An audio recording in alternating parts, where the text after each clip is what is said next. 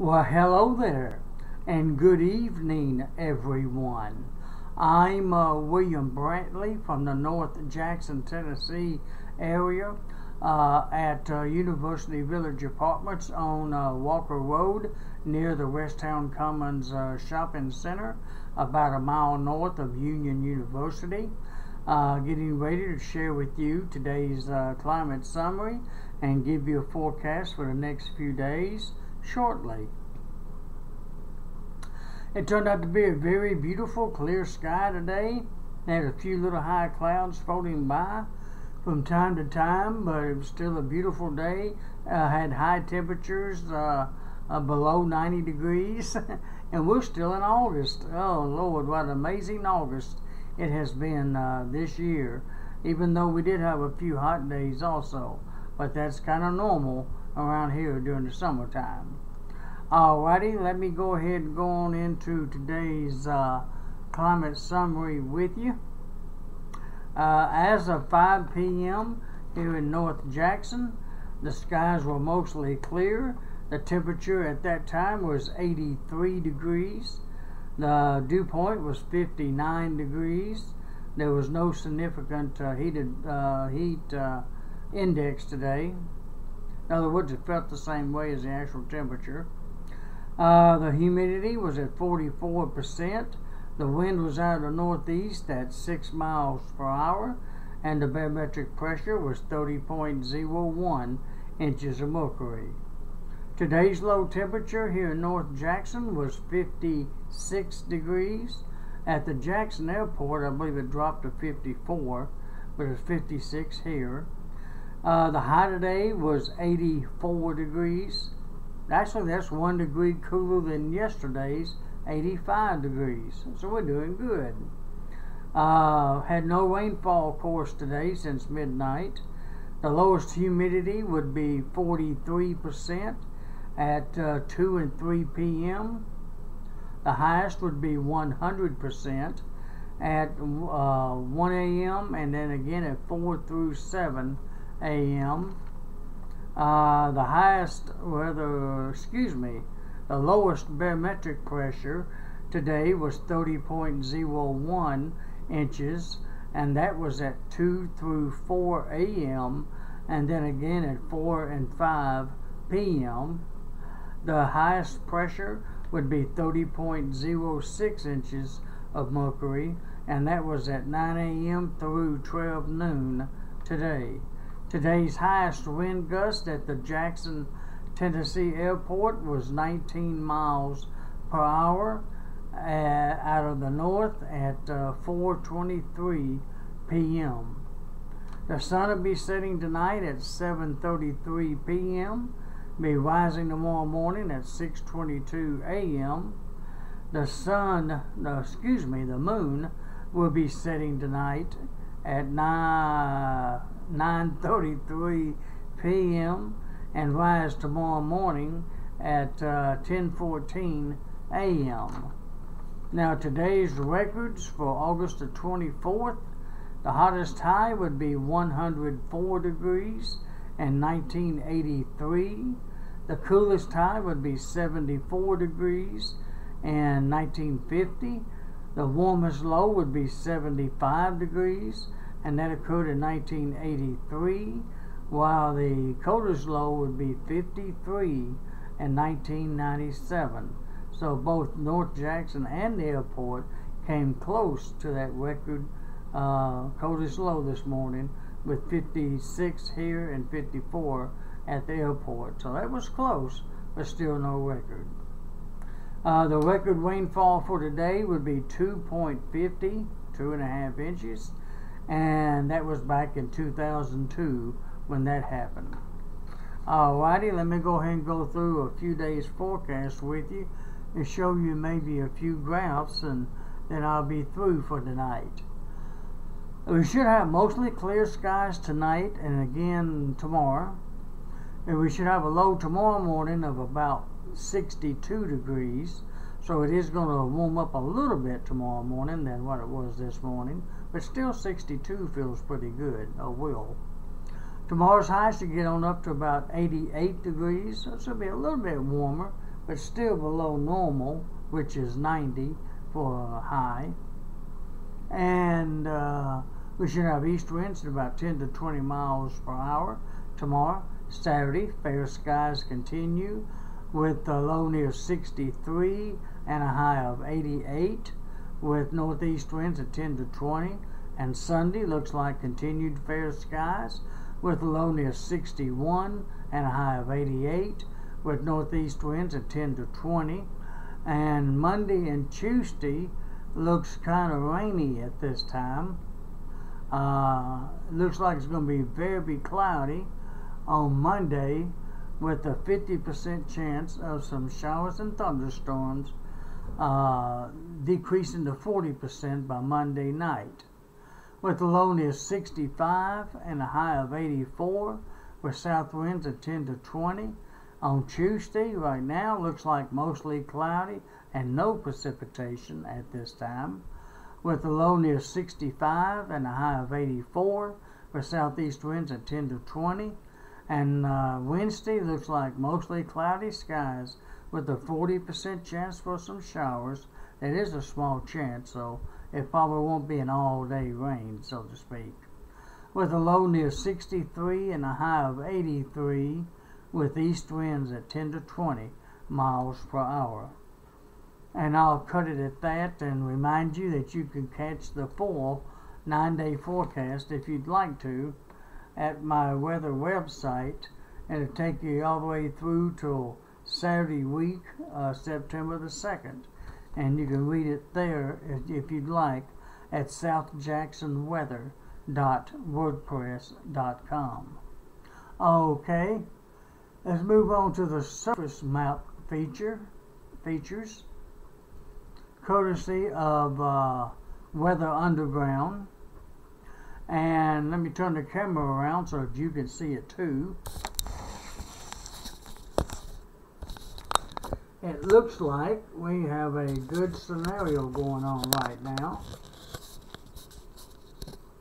We have a high pressure near St. Louis, Missouri that's taking care of us right now, and probably will through the weekend.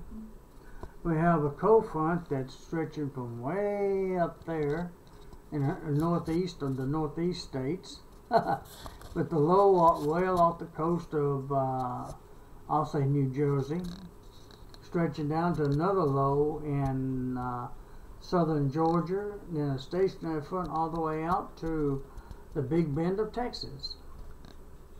And there you see the lows and highs and troughs out west. Another long front there from basically Montana on up into Canada. And maybe where that cold front there swings around to a low way up there in Canada. It's covered up with my little monitor thing. But for us, though, we're in good shape at the moment. There's Hurricane Henry. That low pressure there off of the Mexico coast. It's projected to move north. It's right now moving north-northwest, which would take it kind of between Corpus Christi, Texas, and Houston, Texas. The latest advisory had it indicated of 85-mile-an-hour sustained winds, because there's a higher gust. And I believe it was moving north-northwest at around 10 miles per hour. I can't remember the exact numbers off the top of my head. But it's projected to hit the coastline of Texas. Let's see, moving north-northwest to 10 miles an hour. I got that right on the money. I'm looking at the latest advisory as of 4 p.m. Central Daylight Time. It's 305 miles southeast of Corpus Christi, Texas at the moment. And it's projected to hit somewhere along the Texas coast sometime tomorrow night or early Saturday morning. And of course a lot of rain's expected out of it when it does hit. And it may get up there in Texas and near Louisiana and spin its wheels for a day or two, might move back out into the Gulf, and then turn around and move back inland somewhere, and might affect us here in West Tennessee toward the middle to end of next week. we'll have to wait and see if that actually happens or not. Well, alrighty. Let me move on to the Tennessee radar and satellite combo and let you see that right now we're not that bad a shape here in Tennessee. A few of the clouds to our north right now from Madison County, they'll be moving by. There's a few of those that's going to be moving by, but it's really not going to disturb the clear skies that much. Most of Tennessee is cloud free, except for those clouds just north of us right now. So we might briefly go partly cloudy, maybe mostly cloudy, but it won't last long. Shouldn't last more than an hour or two maximum, and then basically go back to fair. Variable cloudiness may almost be accurate, but I think we'll have a lot more clear skies, a lot more hours, I should say, of clear skies than cloudy skies. But that's what I'm thinking right now. And of course it's clear all around us as well. Alright, I'm going to go ahead and also show you, other than a real close-up view here, of the Southeast Regional satellite and radar combo. Alright, and then I'll be through. There's Tennessee once more. And there's those clouds moving in from Missouri.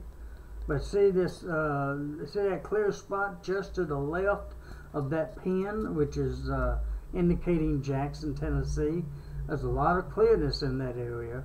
So we may be catching a southern edge of those clouds during the early evening hours. So generally speaking, it's going to be fair skies overnight. Generally speaking. Let's see. North Carolina is so-so, especially the eastern half. Florida is mostly cloudy, but there are a few spots where the sun's coming through. It's raining down in the southern portions of Florida, looks like. And there's the doozy. There's, you call it that. That's Hurricane Harvey now. And if you look at just above the AccuWeather's sign, you can see a little bit of a hole there in the middle. I believe that's an eye trying to form, the eye of the hurricane, which is almost due east of Brownsville, Texas, and it's moving north-northwest. So I'm going to take a wild guess, if I can do this right, and say that it's going to come inland somewhere along in here. Would it probably hit shore? Somewhere in there. I can't believe I've done that so steadily. But that's again by tomorrow night or sometime early Saturday morning, as the current projections for that hurricane. It's raining there in spots already now, but it's going to get a lot worse down there by tomorrow afternoon, probably, or tomorrow night at least, on into Saturday morning. But that's down there. It might, like I said, affect us toward midweek to the end of next week. By then here, maybe.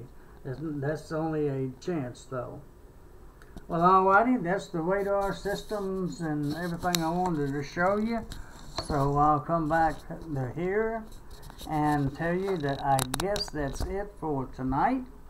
I hope all of you have a very pleasant evening, and I hope you have sweet dreams. Wake up to a beautiful Friday, August the 25th, 2017. And be sure to check out my live on Facebook videos also, which is sort of a partial report of what I do here on YouTube. And thank you for checking out my YouTube videos also. I enjoy both of them. And I hope you do too. Alrighty, good night everyone, and may God bless all of you. And I hope to get a chance to talk to you again tomorrow evening. And until then, good night.